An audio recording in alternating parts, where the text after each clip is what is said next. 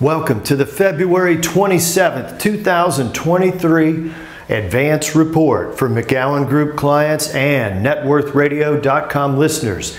Thank you for tuning in. I am Spencer McGowan, your financial weatherman. I'm also President, McGowanGroup Asset Management. This is a team of 10. You can see the results of our research weekly. That's our devotion to helping our clients make great decisions in the year ahead. So be sure to subscribe, and if you hit the like button, we like that too. We're glad that you're here, and I'm going to give you a fast-paced tour of the global financial markets.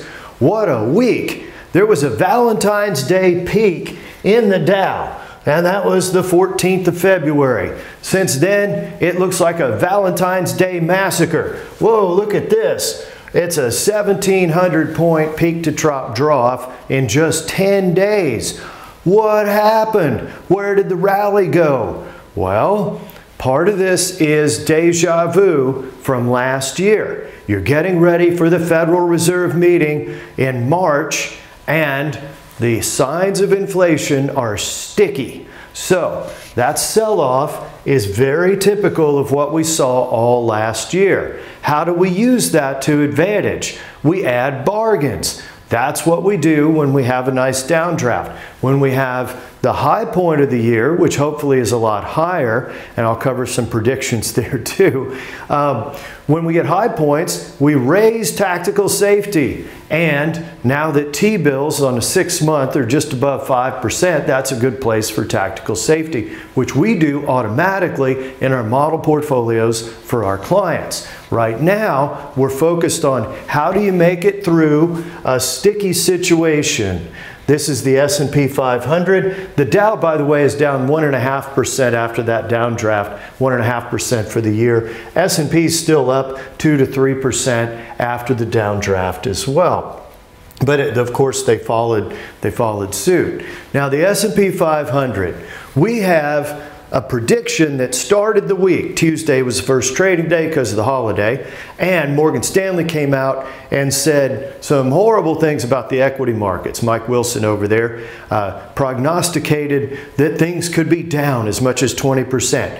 Then we have Jim Paulson, who made a fortune in the 2008 collapse. What does he say? He says S&P 500 likely to be 5,000 at some point this year.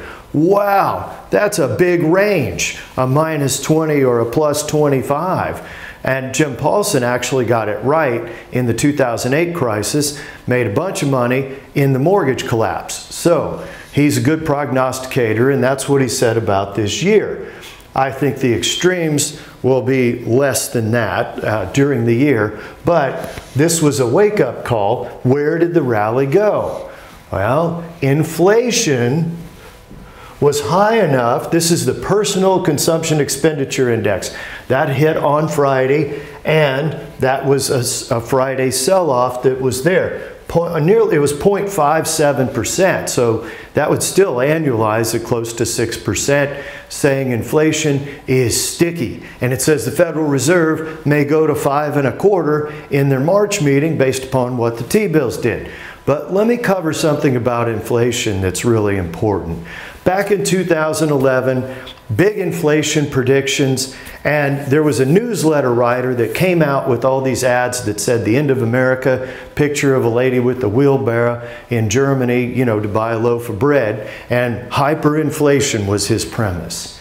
Well, I went ahead and subscribed to the newsletter. What do you do if there's going to be massive inflation? And he used end of America as part of his tagline for the website. Well, that sounds pretty bad.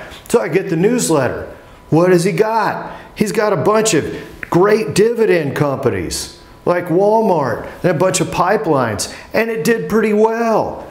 But his marketing was disingenuous. What do you do about inflation? Well, the newsletter writer was correct, as were we. If you're going to have inflation, equity in great companies with rising dividends is your best inflation hedge. Wow, and an energy focus. I'll cover some more about that as we go. But Anyway, that's going to be a little stickier. Fed's likely to go to 5.25, stay there. That's what the market built in this week. And it gives us an opportunity to what?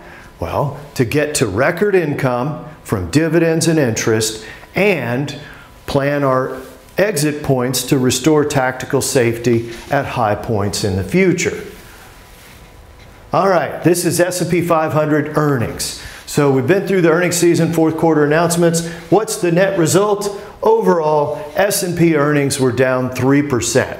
Not a disaster and not as bad as the predictions from other people, but it was a -3. Why wasn't it down more? Energy, 57%. The oil and gas companies actually showed increases in profits over last year, 57%, a record with distance. Also notable, 36% increase in industrial earnings, and consumer discretionary holding in there just fine, up 15%. That's a wow. And real estate doing okay, 6.95% increase over the prior year. Now, here's the forecast for S&P earnings. This is the fourth quarter, and then it's predicted to come down a little bit more, but still way above the $50 per quarter level for the S&P. What does that mean? Well, that means a pause in equity activity, and we're seeing it now. But it's a great chance to add some good bargains, I believe. Now, real GDP, quarter over quarter, 2.7 last quarter. This quarter projected at 0.4. But I'm going to show you something about this quarter from the most accurate predictor who said fourth quarter last year would be pretty good, and it was. Then we get, this is Bloomberg, by the way, the consensus of the learned analysts. They think a 0.5% real GDP decrease after subtracting inflation and a -0.2. That would be a mild recession, second quarter, third quarter, and then growth picks back up from there. But what's the real story on the current quarter? Not 0.4. This is repeating exactly what happened last quarter. Atlanta Fed measures it every single week, and they update it sometimes twice a week. What is economic growth right now? It's 2.5%. What did all the economists say? See 2.5 right here. And the economists were saying a mild recession. Their consensus was actually below zero, an actual contraction. And in the fourth quarter, Atlanta Fed had the right answer.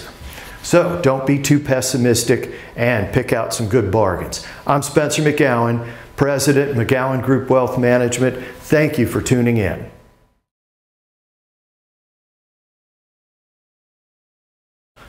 Thank you for tuning in to Net Worth Media today and our efforts over the past 2 decades to educate clients and help clients make great decisions. That's the reason that we're here at YouTube McGowanGroup, Apple Podcasts, Net Worth Radio, and networthradio.com.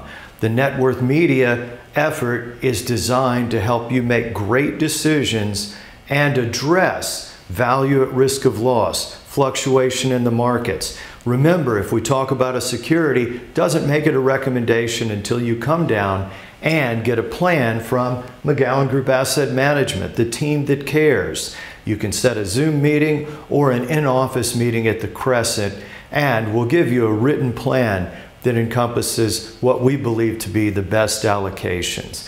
This is a team of 10 devoted to you. That includes the research that you see each week from Reuters, from Bloomberg, and from the best sources. We always post links at networthradio.com for what we believe can help you make great decisions, the research that comes up. Now, the Net Worth Media effort is also designed to address cycles in the market, value at risk of loss. At networthradio.com, you can get the ADV form that shows, yes, we're a fiduciary, a registered investment advisor. It covers the costs of hiring our team to help you in the future ahead. It really helps to have an expert team on your side that you can reach by phone, email, and of course, a team that's here for you every week to address what's going on in the markets, because anxiety can often lead investors to make decisions that are either dangerous, chasing things, or selling things when they shouldn't. And that's a big part of our planning effort at McGowan Group Asset Management. Thank you for tuning in, and we look forward to serving you and your family in the years ahead.